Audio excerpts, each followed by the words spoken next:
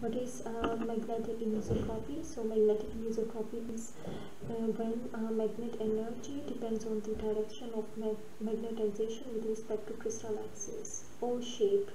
We are only going to talk today about crystal axis. So when the magnet energy is higher, when magnetization is aligned along one particular crystal axis, we can call it an easy axis.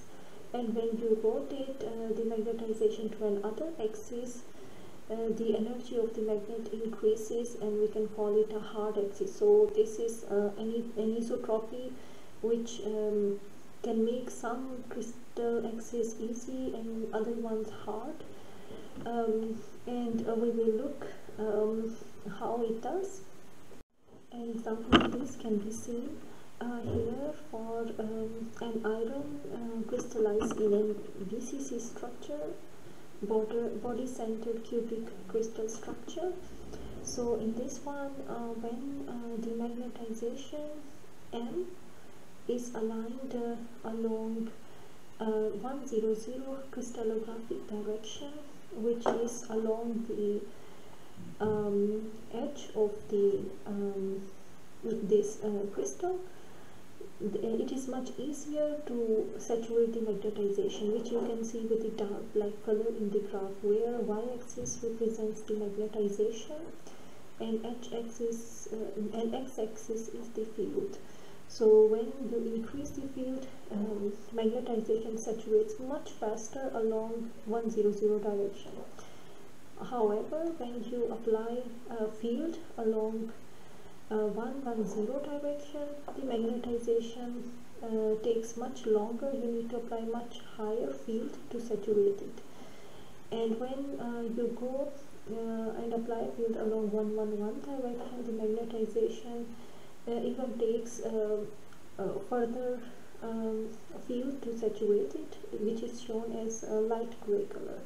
So in this way you can say that there are axes, easy, medium and hard axis. So you can really differentiate between easy and hard axis. So material gets saturated below its DC when you apply a field much easily along the easy axis and compared to the hard axis.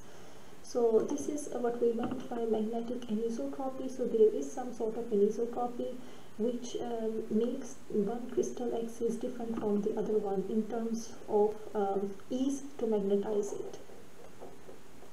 Another example can be seen for cobalt, which crystallize in the hexagonal cubic close-packed structure is CP. So in this one, high symmetry axis for hexagonal close-packed structures usually is represented along the C axis, Z direction. So if you look to the magnetization saturates much easily along the C direction, and within the AB plane the magnetization takes much more field to get saturated. So meaning that along the C direction it saturates much easily, it's an easy direction, and within the plane perpendicular to C axis is the hard direction.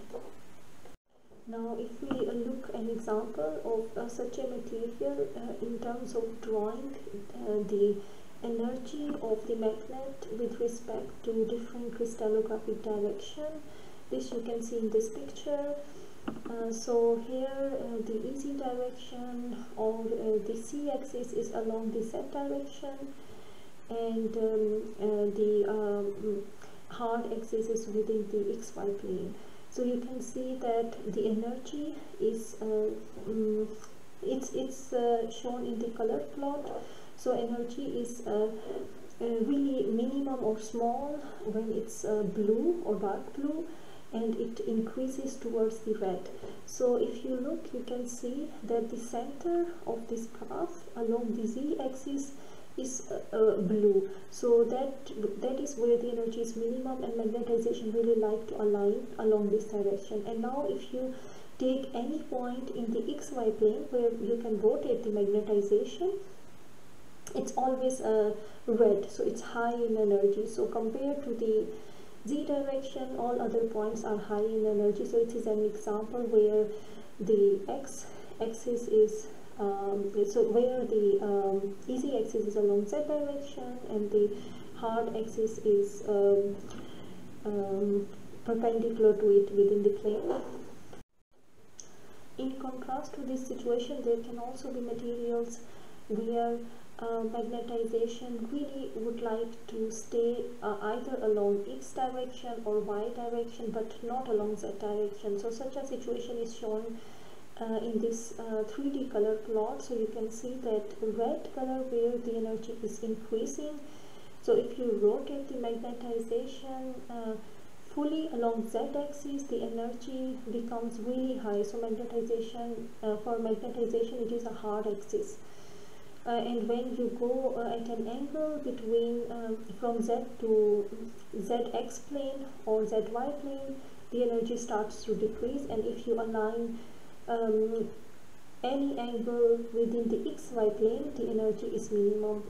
So such a situation can also exist. So it shows that crystallographically this material has another magnetic anisotropy, which makes z-axis and a hard direction and xy direction, xy plane, any direction within the xy plane as an easy direction for the magnetization.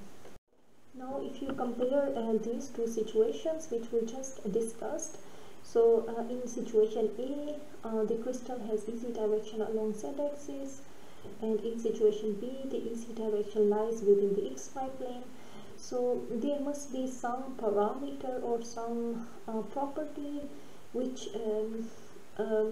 makes situation A or situation B for some crystals, and this is called magnetic anisotropy, and this is the reason why some crystals have a certain crystal direction easy compared to the other crystals in other directions.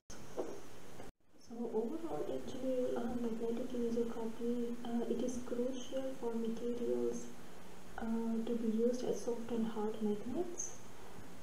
If you want to use it for data storage and processing, you want to use the abilities of having soft and hard axes to increase the areal density for recording, and for some other magnetic properties. So magnetic anisotropy serves an important role in all these applications. There are several types of magnetic anisotropy. The one we are going to talk today is magnetocrystalline anisotropy. There is also shape anisotropy, but the one we will talk is magnetocrystalline, sometimes abbreviated as MCA. And this is intrinsic to the magnetic material and comes from the crystal structure.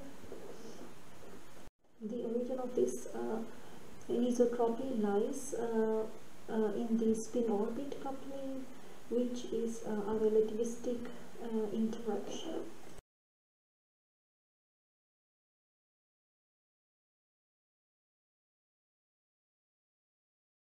The role of spin-orbit coupling in explaining the magnetic anisotropy was first recognized by Bloch and Gentile in 1931. If you talk now about a magnetic atom, so from the electrons from the magnetic atom, we will have orbital angular momentum L and spin angular momentum S. And this relativistic interaction, which is known as spin-orbit interaction, will actually give rise to an effective electron angular momentum, which we know as G, total angular momentum.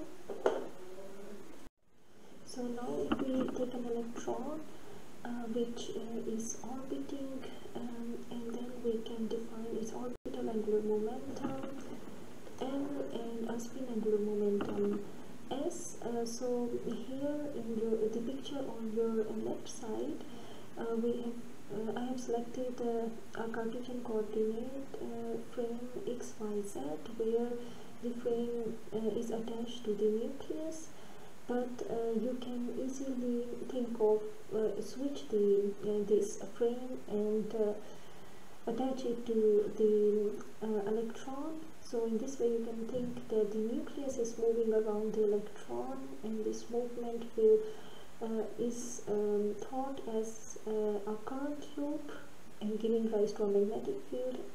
This magnetic field will couple to electrons on spin, and this coupling can be thought of as the spin is in a vector potential, meaning that the spin is now has a relativistic interaction which can be defined here, which controls the direction of spin. So this relativistic interaction spin-orbit coupling prefers a certain orientation of spin with respect to the orbit. Now if we look to this equation, you can see that the spin, which is denoted here by S, due to this spin orbit coupling, prefers the spin to be aligned perpendicular to both the gradient of the vector potential as well as the orbital motion. Now this means that the spin prefers a spin. Here we are talking about one electron, but in a solid you will have several electrons and a net magnetization. So this means that the magnetization or the spin is actually not free to move in a crystal in any direction. If it has strong spin orbit coupling, it will prefer to be in a certain direction, which will be called as easy axis compared to the other direction. Now if we look to the magnitude of spin orbit coupling, how it usually expected to scale in terms of different materials.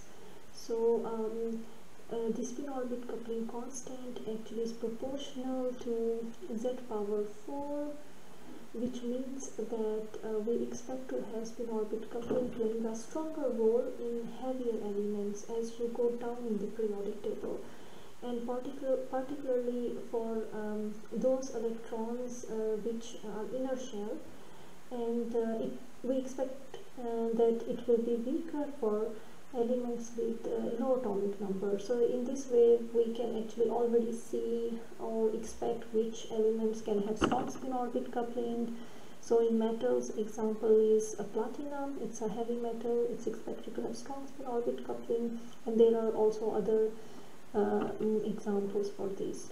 So if I summarize, for the spin orbit coupling, which is a relativistic interaction, the electrostatic fields that are governed by symmetries of the crystal, they will influence the electron orbits, and orbits are coupled to the crystal lattice, so meaning that now the crystal structure will become important, and magnetization will prefer certain direction and orientation. So okay, so far we looked actually that magnetocrystalline has its origin on spin orbit coupling, but now the question is how are we really going to calculate it, how we will know